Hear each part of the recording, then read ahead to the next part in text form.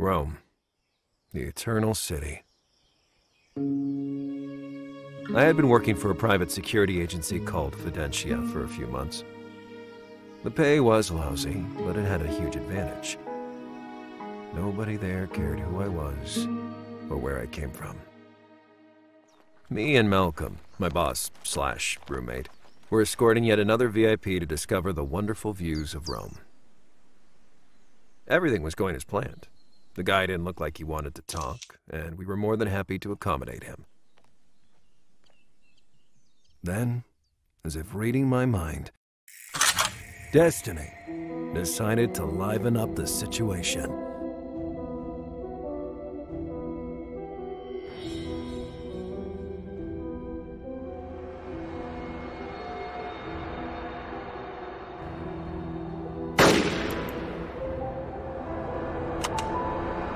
From that moment on, the last thing I could complain about would be boredom.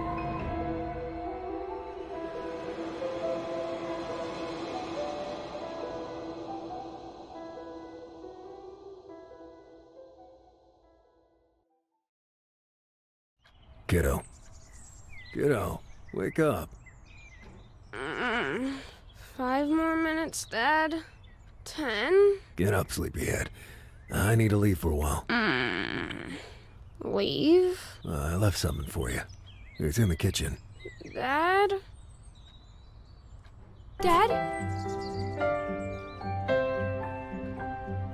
He's gone. You're still in bed? Didn't you say bye to your father? No. Oh, well, that'll teach you not to stay up so late with those stupid detective magazines you read. They're not stupid. When I grow up, I will be a great detective. All right, take it easy. Breakfast is ready, but first, I'm sure you meant well when you decided to decorate the wall with that mural. But get rid of it now, please. But it looks great. Do I really have to? You have the nerve to complain? Tell you what, don't even dare come into the kitchen until you picked up all those clothes scattered around as well. But Mom... Bobby! He's gonna help me.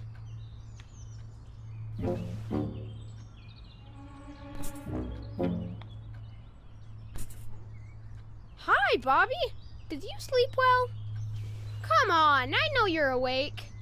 I'm gonna tickle your tiny paws, you know. Little brat, don't you dare!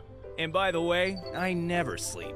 I stand guard. Oh, right. The guarding went well then? Nothing to report, except for that rooster that keeps singing at 3 a.m. and the endless snoring of your father.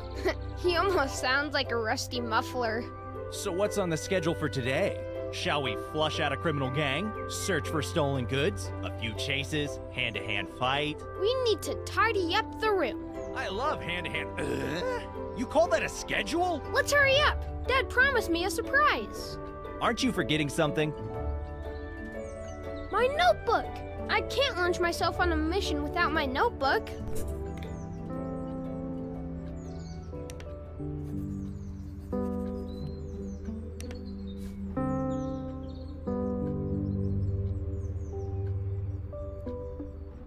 Bobby is my best friend. Are you serious? But I hate you. Oh yeah? Then I hate you too. Bobby is my worst enemy. That's better.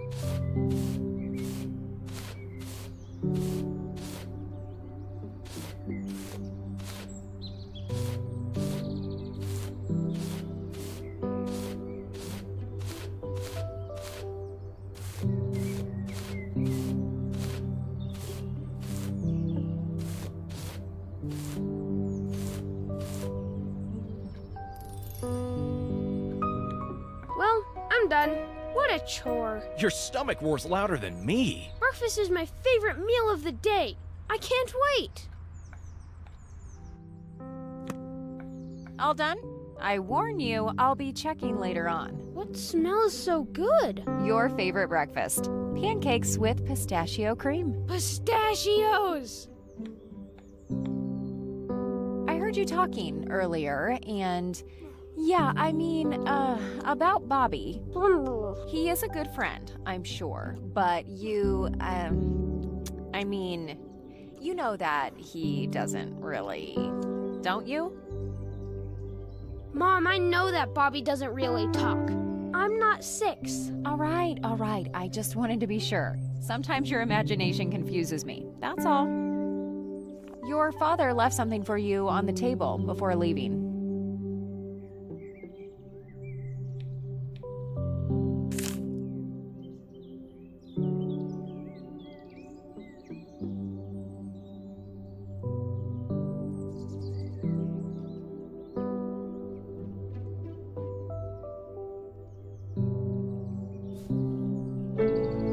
This is going to be an epic challenge. I'm ready.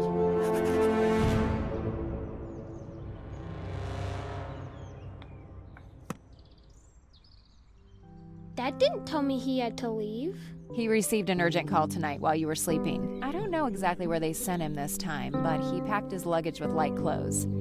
Probably someplace warm and exotic. He's gonna drink coconut milk with a straw. He will swim in the ocean or in the sea or in a river. I mean, knowing him, he's going to dive into the first patch of water he can find. And he's gonna romance all the ladies in town. He'd better keep his hands to himself. What a bummer I had to erase my painting. Sweetie, I don't want to limit you or curb your enthusiasm, but you see, you have many fine qualities. It's just that painting is not one of them. What good qualities do I have then? Well, you're creative, curious, you have a keen eye, and above all, you're tenacious. What does tenacious mean? Stubborn, but in a good way. Look! Look! I see. Dad told me about the loose tooth. Did it hurt? Hurt?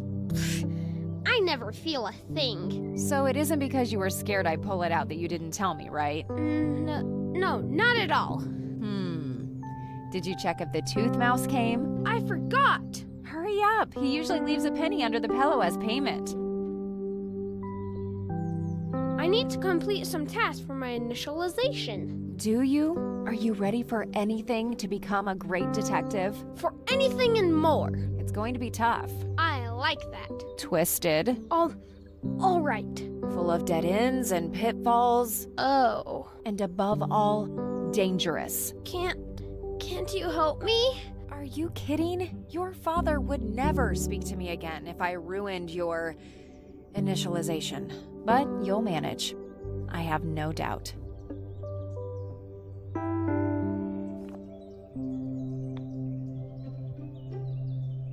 What's this?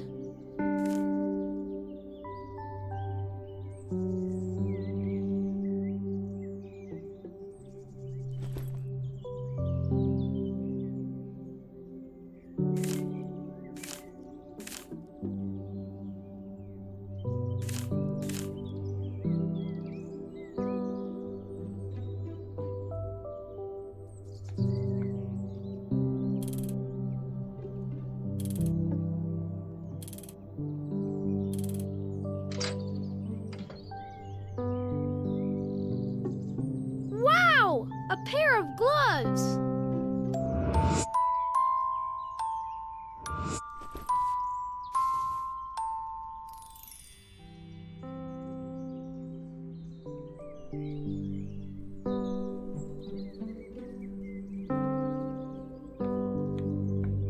Bobby! Mom thinks you're imaginarific! She's right. Ugh, you two are boring. Dad left me some challenges to overcome. Something fun at last.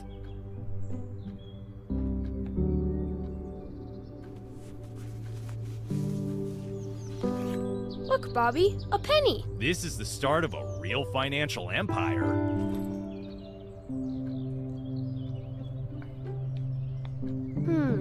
A force field bars the way.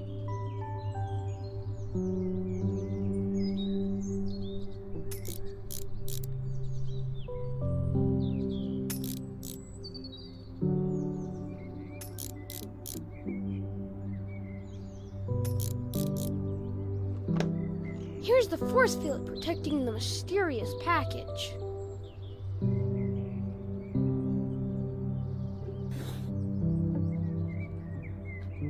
Such a long red scarf.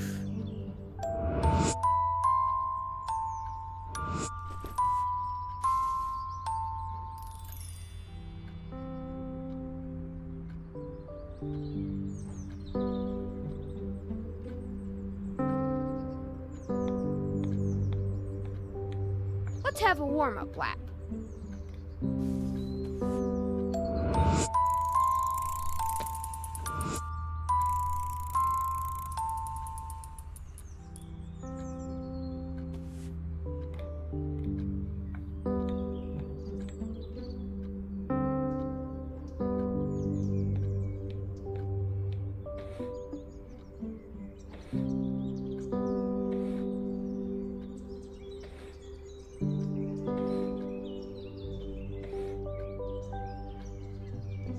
Stop! You'll break your neck. I can't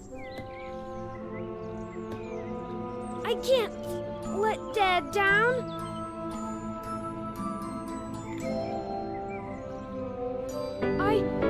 I did it! What do you think is on the videotape? It only says kiddo. Maybe it's the video of your first grade play. Mom laughed until she cried. You were an exceptional tree.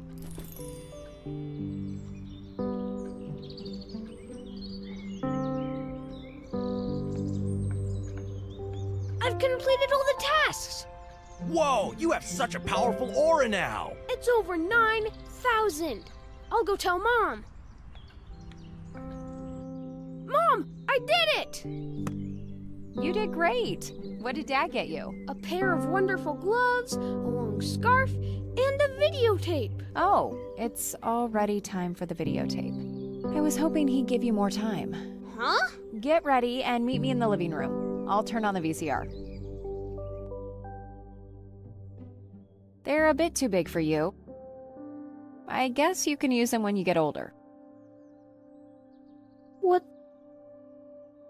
What's on the tape? Listen to me now. It's not going to be funny, but your father thinks it's necessary. Even if I trust him, I don't agree. Let me ask you again. Do you really want to become a great detective? Yes. You don't look so sure.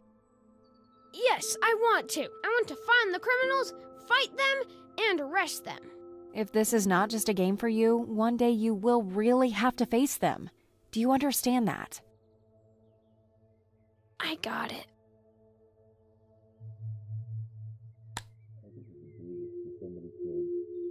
Who is he? He is one of the worst criminals in history. One of the meanest. Why are they interviewing him, though? People are weird. On the one hand, they do everything they can to forget about evil, and yet they're fascinated by it. And so it happens that thieves and murderers often make the front page. You know, they write books, they almost become legends. I don't like it. This man has hurt people? He hurt a lot of people, yes. But he is famous? There's no one in the world who doesn't know his name. That's not right. He scares me so bad. Me too. Look at his eyes. They're empty. You still don't know Nietzsche, but it is like gazing into the abyss while it gazes into you.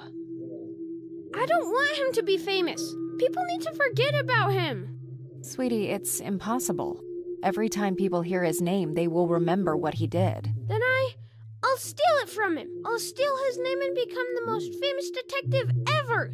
I'll arrest anyone else like him. All of them. I'll be so famous, people won't think about him anymore. They'll think about me.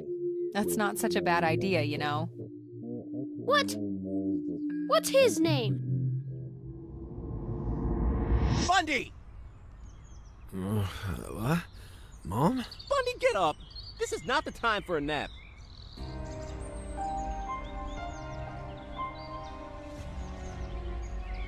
I took a nasty blow to the back of my head. It hurts like crazy. On the other hand, he got the worst of it. Is he dead? Well, he doesn't look so good. He is dead. Yep. Stone cold dead. He is dead! Do you get it? I get it. He's deceased, departed, taking a dirt nap, stiff like a board, running in the green meadows with his ancestors. I think I'm going to be sick. How come I don't hear the sirens yet? Nobody called the authorities? I showed my fake police ID around, told everyone to go home, that there's nothing to see here. Same old story. Great move. Now, stay there and breathe. I ain't thinking about what to do. We were in Villa Borghese, in the city center. The authorities would get there at any moment, and I couldn't afford to be linked to a murder case. The evidence of my presence had to disappear.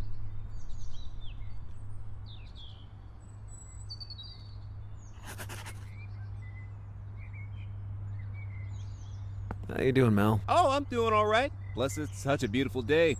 What about you? How's everyone at home? Well, actually, How do you think I'm doing, man? We have a shot that client who not only won't be able to pay our day's wage, but who's probably gonna drag us with him to the grave! He was very much on edge, which made him temporarily unable to help me. Usually, Malcolm was calm and steady, but he looked in shock in that moment. Then again, the worst thing we usually had to deal with was a long-winded client. That was the first time we had to deal with a dead one. The Villa Borghese water clock. In the midst of all that green, it stood out, majestic.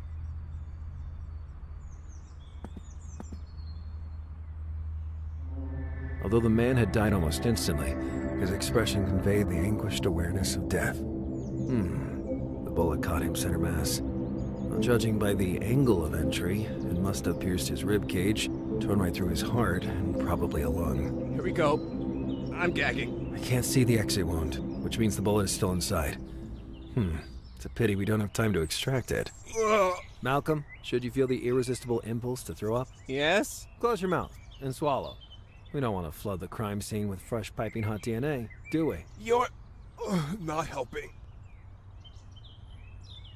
It wasn't the first time I'd found myself in such a situation. Once you got to that point, there was nothing else you could do for the victim, other than grant him one last act of kindness. An expensive brand, as if to emphasize how rich the man was. At the same time, the lens was cracked, as if to emphasize how dead the man was. Comfortable for a sweltering summer day, but not so elegant. The man spent the morning taking pictures of everything he found interesting, including me, apparently. What are you doing? That's evidence. Don't worry, I always wear gloves precisely for such eventualities. You mean you're used to it? Wait, we'll talk about that later, okay?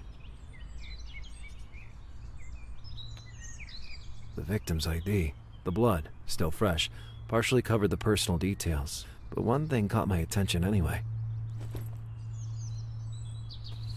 Well, get a life sentence. Look at the bright side. We won't need to raise the money for rent anymore. Listen, didn't this guy tell us his name was Philip Sanders? Yes. Why? Well, the few letters I can make out don't match. But why provide us with false identification?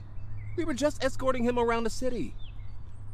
I have every intention of finding out. I prepared to rummage through the corpse's pockets. It was still warm, and I felt irrationally guilty, as if he could possibly care about it. A shaped metallic wire. My instinct urged me to pick it up, even though I didn't have the slightest idea of its function. I don't like what you're doing at all. Neither do I. Now, do us both a favor. Stand guard, and be sure to freak out if you see a patrol car. Freak out? More than usual, I mean.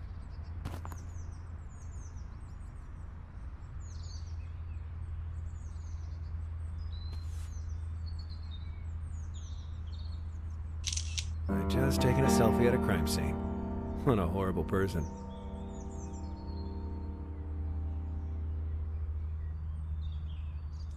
So that little object was some sort of release key for the camera.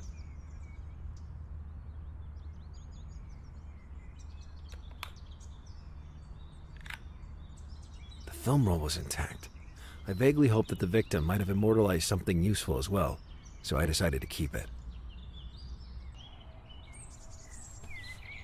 There was still a problem to solve before I could duck out. I couldn't take the camera with me. The tourists repeatedly took pictures, and in case an eyewitness turned up, I had no doubt they would describe the device to the authorities. I had to leave it at the crime scene. But at the same time, the film roll's absence had to be justified.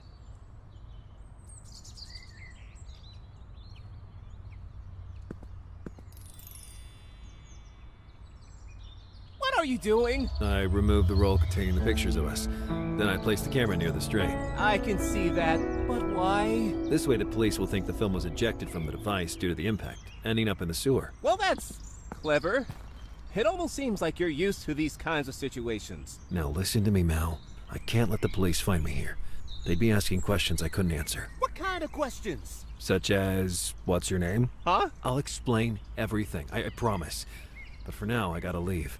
And you gotta do me a huge favor. I'm afraid of what you're about to ask me. I was never here. But we come here almost every day! We don't know each other. We live together! You pay me rent, And you've never, and I mean never, heard of a certain Lazarus Bundy. I wish that were true. Now, for once in my life, I'm serious. Alright, get out of here. I'm going to regret this, I know, but just leave. You're the best.